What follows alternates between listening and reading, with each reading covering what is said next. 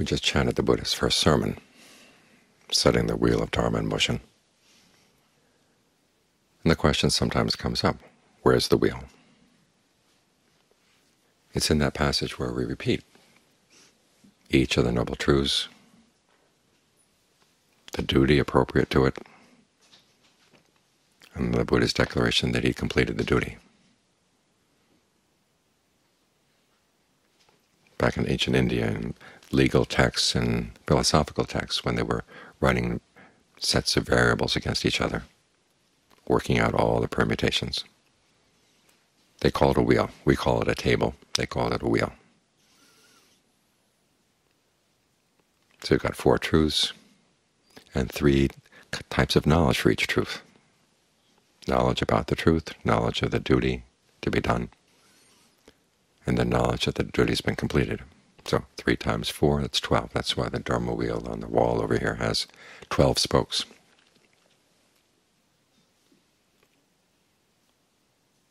And those duties are important. We hear a lot about the 4 Noble Truths, but not so much about the duties. But that's why we have 4 Noble Truths, is because there are 4 duties. Now, the Buddha is not imposing these duties on us. He's not a God who comes down and says, you've got to do this. He's just saying, if you want to put an end to suffering, this is what you have to do. It's the same on each level of right view. On the first level, it's knowledge of karma, or belief in the principle of karma, and that you want to act in skillful ways and avoid unskillful ones. So the duties there are just that. Develop skillful actions, abandon unskillful ones. Then you move on to the 4 Noble Truths. Stress is to be comprehended. Its cause is to be abandoned. Its cessation is to be realized, and the path to this cessation is to be developed. You want to sort these things out clearly and make sure you're applying the right duty to the right category. There's a story they tell of Chokun Na, who was a famous meditating monk in Bangkok, early part of the 20th century. He was doing walking meditation one night in front of his hut, and the young monk, who had been at the monastery about a year or so, came running up to him and said, "I'm just overcome with worry, overcome with these thoughts I can't control." And Chokun Na looked at him and said, "Well, you're doing the wrong duty." And he turned and went into his hut. Now, fortunately, the monk had been studying enough Dharma, so he realized he'd been developing something he should have been abandoning. So even though the wheel of Dharma may sound abstract, it applies very directly to what you're doing right now, whatever the right now is. If right now you're meditating, you're trying to develop concentration. Any thoughts that come up that are going to pull you away from the concentration, you label those as the cause of suffering and you abandon them.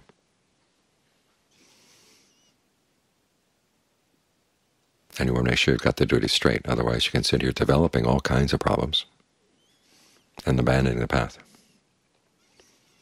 So hold on to the breath. Stay with it.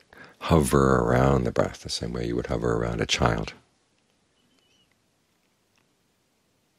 A newborn child that has lots of needs. Then you're right here. And then ultimately, of course, the child will begin to grow and get a little bit more responsible for itself, and you don't have to be quite so attentive, but still you do have to pay attention, and you still have to be there to help nurture and foster the child. So when the mind is with the breath, protect that. I had a problem when I was getting started in concentration, studying with Ajahn Fuang. He would have groups of people sitting together, and if someone happened to have a vision in the meditation, he'd tell them what to do. And he was quite quick in this. He'd sense that you had something going on. He'd say, "Okay, Deborah over there, what's happening in your meditation right now?" And so it happened that Deborah was just having a vision. And so we'd tell her what to do. So of course everybody was listening in. And you began to realize that you thought, okay, this is a sign of progress. You're getting visions. And I wasn't having any visions. So whatever concentration I'd have, I just kind of tossed it away and tried to find something else. Until I finally realized that that just wasn't my talent. I turned around and started to appreciate what little concentration I had, and was able to develop that by looking after it, So even though you may not be that satisfied with your concentration, protect it. It's like having a child. It's not quite the child you wanted. You don't throw it away. You look after it. You train it. You teach it. You feed it. And the child will grow. And then it will show its potentials. It's the same with the concentration. When it's just little moments of concentration, it doesn't seem all that powerful, and it seems actually kind of discouraging. But you look after it, keep tending to it, try to stitch one moment together with the next, and then it develops through time and also develops depth. As you begin to realize that this is a place where you actually can settle down. Then you get more comfortable. Ask yourself, what's comfortable in the body right now? Focus there. As for the pains, you can let them go for the time being. Focus on the things that will give you strength, give you a sense of belonging here and enjoying being here. It may be in a simple place. Just relax your eyelids, say, or relax your hands, and then just stay with that sense of relaxation.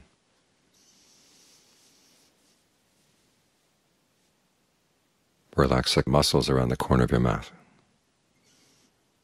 Stay with that relaxation, and then allow that sense of ease to spread.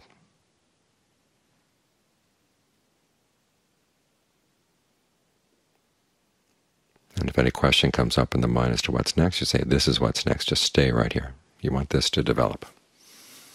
You don't want anything to pull you away for the time being.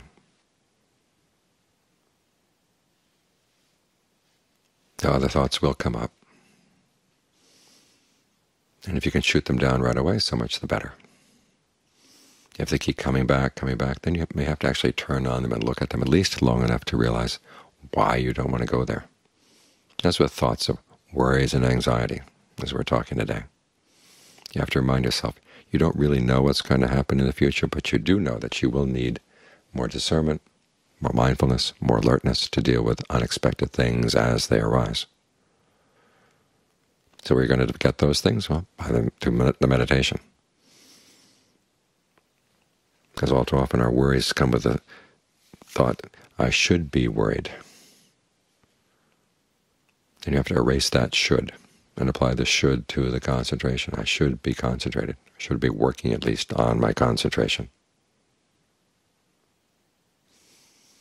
Then get back. Try to do this as quickly as you can. So you're developing the concentration and you're abandoning all the distractions.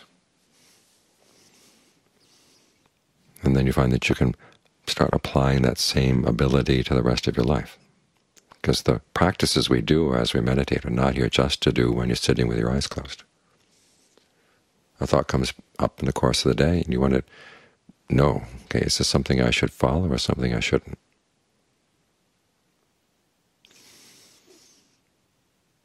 If it's something you shouldn't be following, then the Buddha says you try to hold it in check. He gave the image of cows. During the rainy season when the rice is growing, you have to make sure the cows don't go into the rice field. So if they seem headed in the direction of the rice field, you have to beat them back. So you want to block your thoughts if they're heading in the wrong direction. Now there is a problem if you find yourself blocking thoughts and you don't know why. If you know why you're blocking the thought, that's perfectly legitimate. You see that it's based on sensuality, ill will, harmfulness. Those are thoughts you want to block.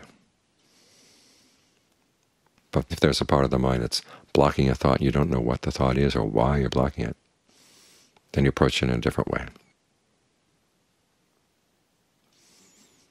Because the reason the mind doesn't know is because it's hiding something from itself, and it's also feeling threatened by the thought. And so as not to feel threatened, you go back to the concentration. Try to get in touch with your breath, try to smooth things out inside. So you have a place where you feel comfortable. And also in the course of developing the concentration, you find that you're actually getting quicker about seeing little signals in the mind that you might have missed otherwise. Why is that? It's because when the mind leaves the concentration, it's not like it just suddenly goes off without any preparation at all. There will be little signals before it's about ready to go. And it's just a little bit bored with the meditation, or a little bit dissatisfied, or your focus isn't as strong as it was before. It's not fully with the object. Those are signs that things are going to get loose, and as soon as the mind can, it's going to slip off. It's already made the decision. So you want to get quicker and quicker at seeing that. So when you develop these abilities with the concentration, one, have a sense of feeling at home here, feeling unthreatened by the present moment, and two, being quicker to see the signals that the mind sends out. Then you can try inviting that thought in, the thought that was being blocked without knowing why. Because hopefully you're able to see it a little bit more clearly now. And you can start taking it apart to see why it was that you felt threatened.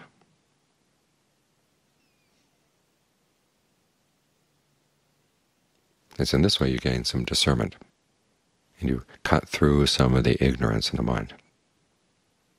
Remember the Buddha's characterization of the meditation, not so much as you stop thinking, but you think the thoughts you want to think, and you don't think the thoughts you don't want to think.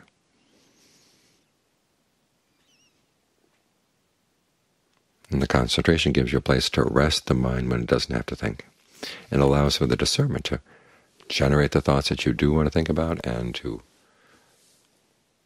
cut through and block the thoughts that you don't. Because you see, they don't lead anywhere. At the same time, it will give you a new sense of values as to what actually is worth thinking about and what's not worth thinking about.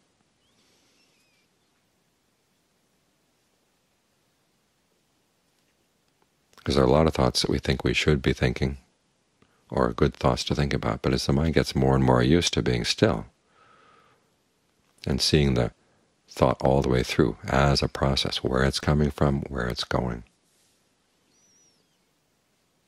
you get a better sense of what really is worth thinking about. In other words, if you're going to be disturbing the ease and well-being of the concentration to think, you want it to be useful. You want it to serve a purpose.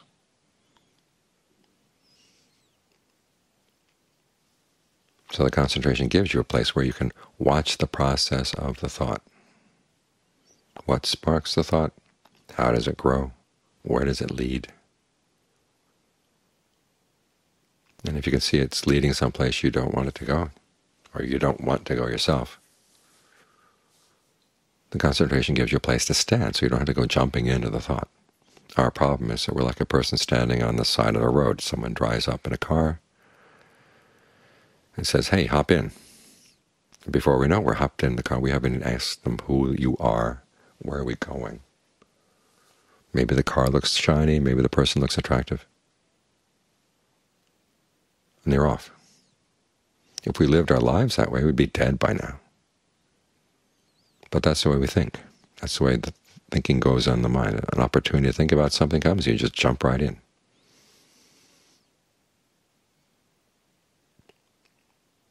That's because standing at the side of the road is not a good place to stand. What you want to do is give yourself a better place to stand. So that someone who wants to take you for a ride, they have to come in, they find you. And you can look at them to see who they are, because you're in no great hurry to go running off anywhere. So as you develop concentration, you're changing the balance of power in the mind. The stillness gets more power, and the tendency to go flying off in thoughts gets weaker. And the need to hide your thoughts from yourself, that gets weaker too. You're in a better position. You've got a safe place to explore these thoughts that the mind shuts off without really knowing why.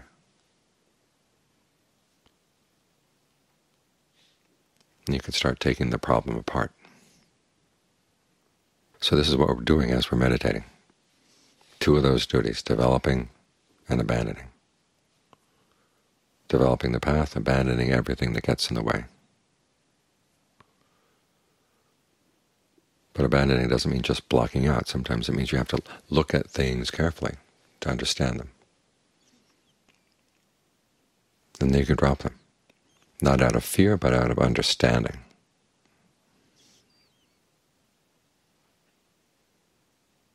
In this way, all the duties of the Noble Truth start getting completed. In other words, you begin to comprehend what was the stress that was compelling you to go after the thoughts, or compelling you to run away from them.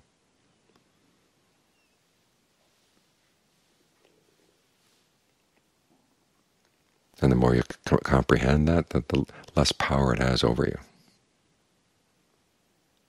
It leads to the possibility of realizing the cessation of stress, which is a different dimension entirely. They describe that moment when you first see it as the arising of the Dharma eye, seeing that whatever is subject to arising is subject to passing away. On the surface it sounds pretty simple. If you look around, things are arising, passing away. So what's the big deal? But this thought occurs spontaneously in the mind only when you've seen something that doesn't arise, doesn't pass away.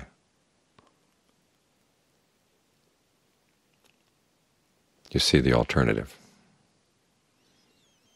Where are you going to find that? You find it in the mind, or as the Buddha says, you touch it with the body, which means that right here where you're aware of the body, that's where you're going to find it. It's already there, but all this other stuff is in the way. So the concentration is a process of simplifying things, clearing things out, in particular the thoughts that come through the mind. When you get to the point where you can think what you want to think and don't think what you don't want to think, then you can clear everything away when necessary.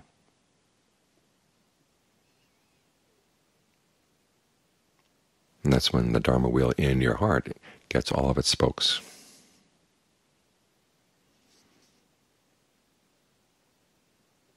So look at your practice right now. Which spokes do you have already? Do you know the truths? Do you know the duties? Have you gotten anywhere in completing them? If your Dharma wheel has only one spoke, it's not going to be very strong. If it has two, it can move a little bit. But the more spokes you develop, the better.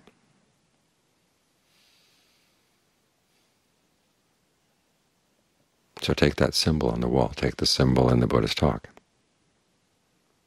and get a sense of how it applies directly to what you're doing, because it gives you guidance as to what you should be doing for your own true benefit.